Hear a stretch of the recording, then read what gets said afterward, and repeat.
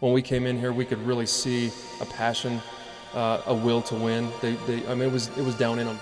It's been hard work, but it's been great. I mean, it's where I want to be. It's where our family wants to be, and you know, it's just to see the guys kind of rally around each other and do what they're doing.